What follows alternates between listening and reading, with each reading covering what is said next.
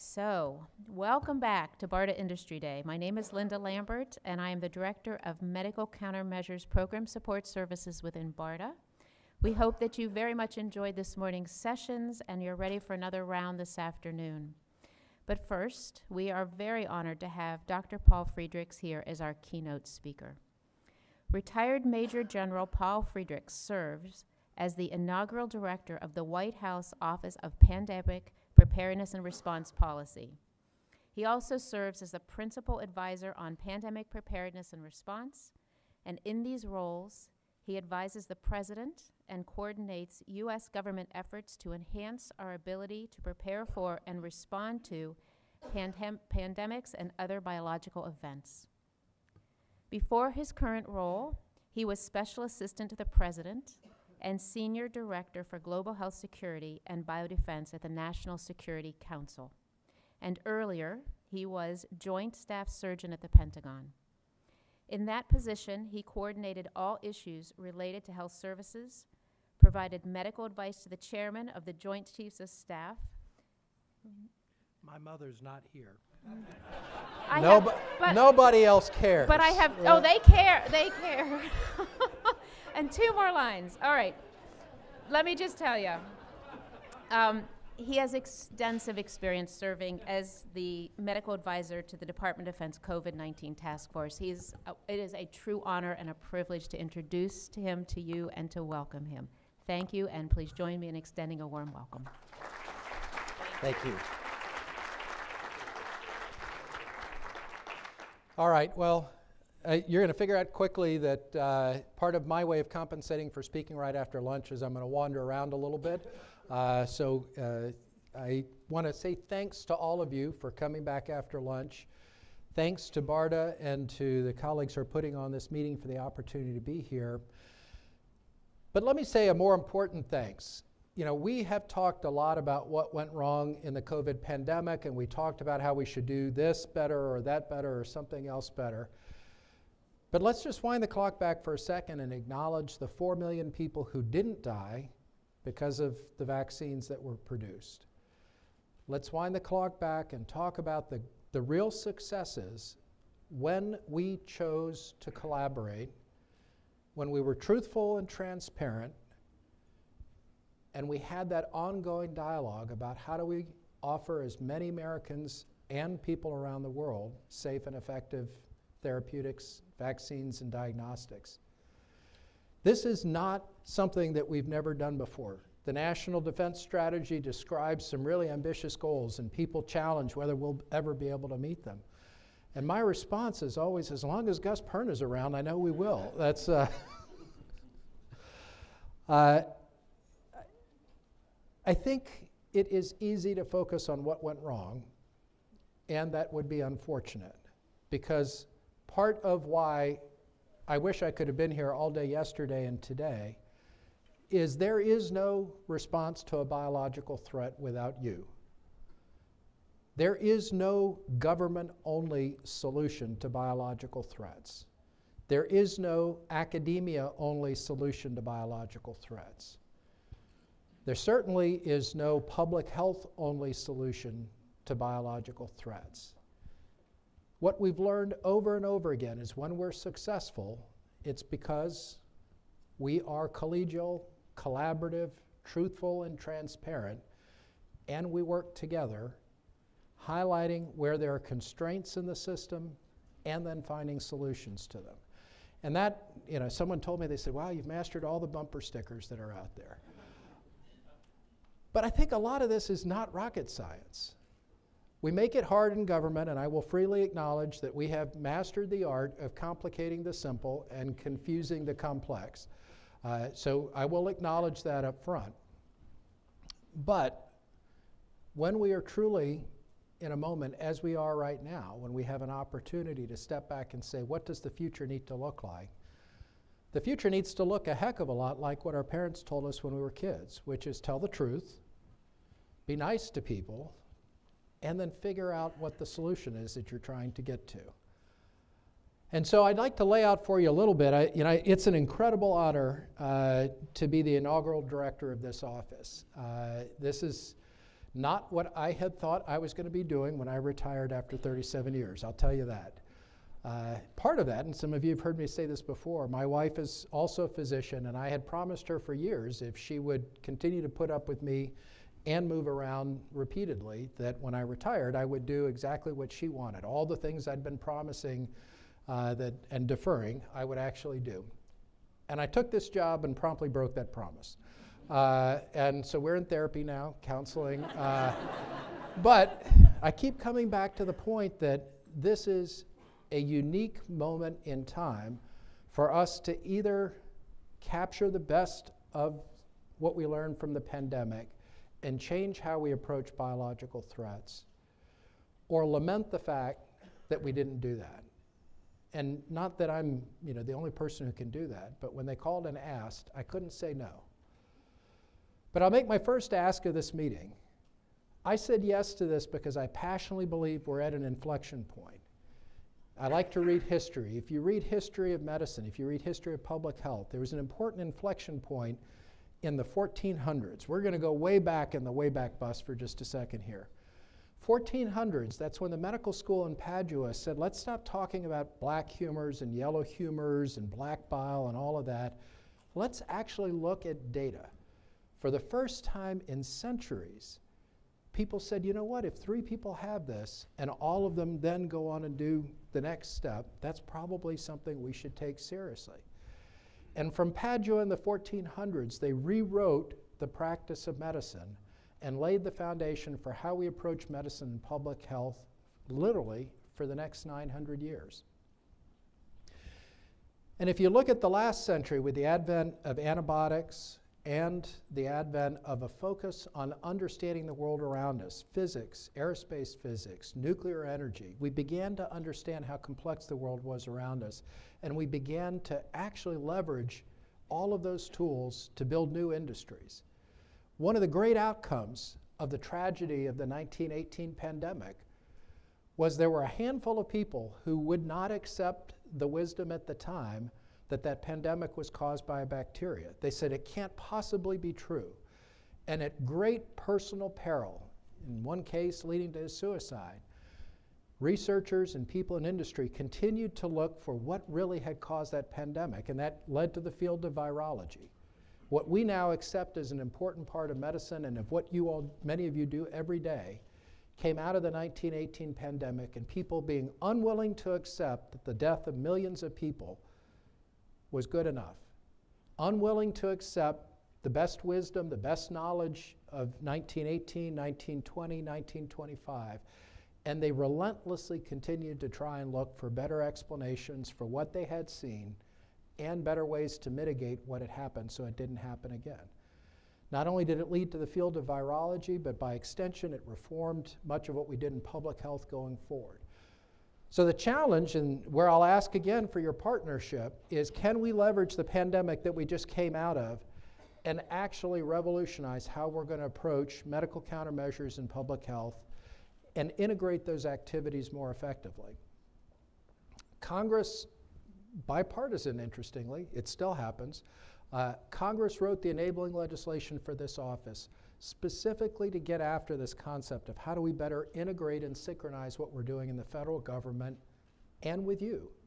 If you look at the enabling legislation, it explicitly states that we will coordinate and synchronize efforts across the federal government. Now that is a Sisyphean task if I've ever heard one. I've got a boulder, every day we roll it up the hill, and then it rolls back down on my head, and then we do it again tomorrow. But there's great merit, and I hope you all will see, if we're successful and if you will partner with us, that indeed it is possible to synchronize in the space that you're in across the DoD and the Department of Homeland Security and the Department of Health and Human Services and the Department of Energy and all of the myriad of other acronym soups that are out there, so that someday, hopefully in the near future, you could get the same answer from 2 people if you ask a question. You could get an answer from DoD that sounds a lot like the answer that you get from HHS, that sounds a lot like the answer that you get from the White House about what we're trying to accomplish and who's doing what. That's part of what this office was designed to do, But it also explicitly states that we will do it in partnership with you all. It directs by law that we will establish industry liaisons and partner with you all as we move forward to redesign how we synchronize and integrate these efforts. That's pretty cool, because that now puts the teeth of law into this. It's not an opinion. It's not Paul Friedrichs saying, yeah, I like you guys, and I know some of you from past lives. It's actually a legal requirement that we must work with you going forward. So I'll reiterate the challenge that I hope you will take away from all of this. We are directed by law to partner with you to figure out how to do this better.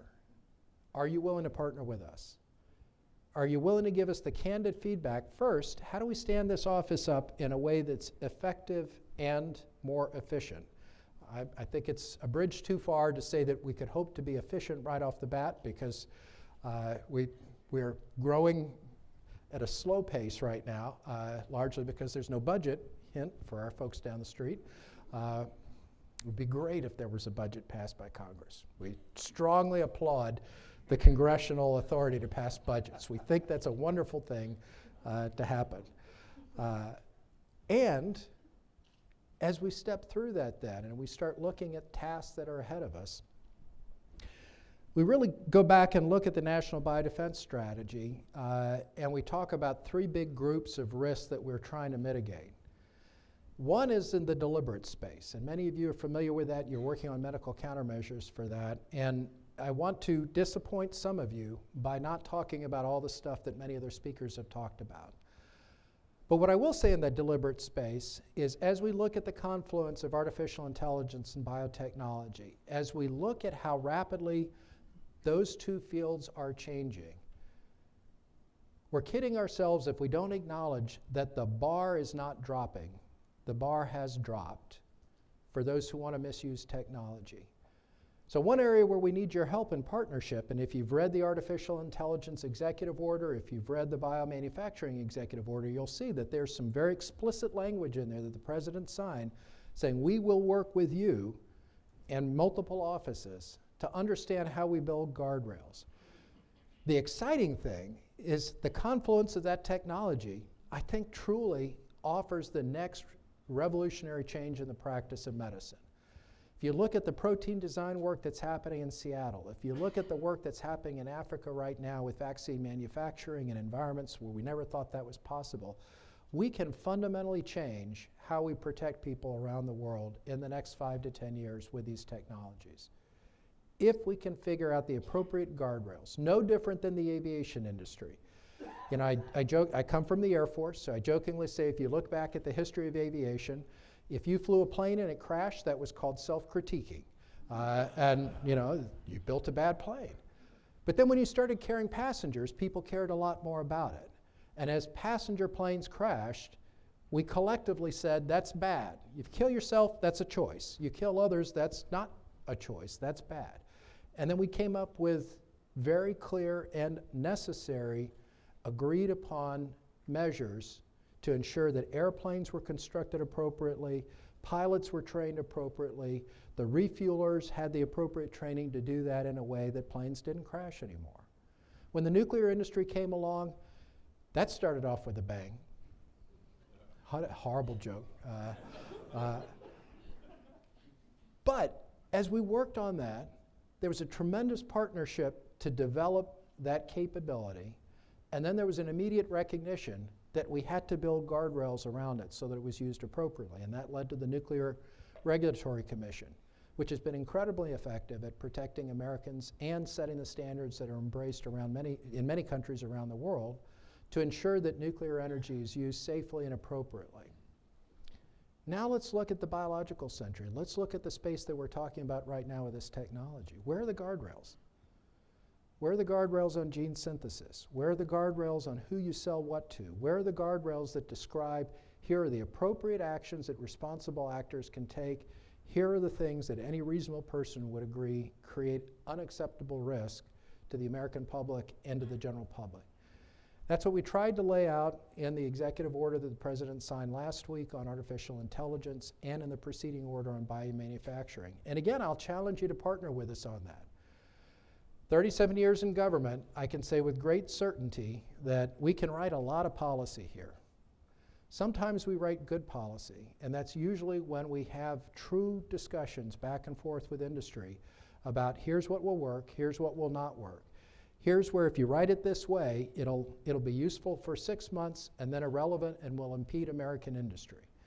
These are the discussions that we need to have with you, not in 2 years, but over the next 2 months to understand how we help shape this environment going forward. So that's on the deliberate space. Then we talk about accidental biological threats. And for those of you who have labs, hopefully this will not surprise you when I say that there's an explosion in the construction of BSL-3, really BSL-2, 3, and 4 labs, not just in the United States, but around the world. The great news is people are recognizing as a result of the pandemic that they need that capacity and that capability.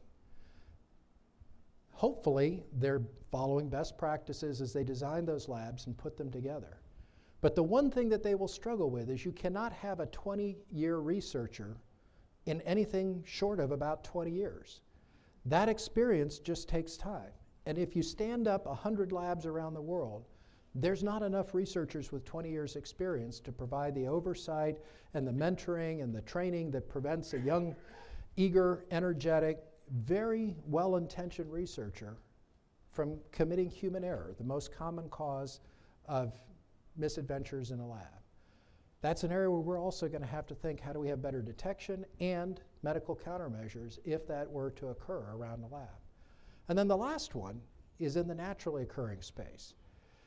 You know, we've done tremendous amounts on COVID vaccine. And again, I think, you know, there are many books still to be written about how all that came to pass, how that partnership really worked, how much effort went into protecting that partnership from all of the well-intentioned people who wanted to come in and redirect it as it was unfolding. But part of that lesson learned in that effort was not just what worked during the height of the COVID pandemic, but now we're in this really fascinating space in which if we had a vaccine with no side effects that would last you for the rest of your natural life, and if you kissed your spouse, you could share the protection with him or her, easily 15 to 20% of the American people wouldn't take it right now.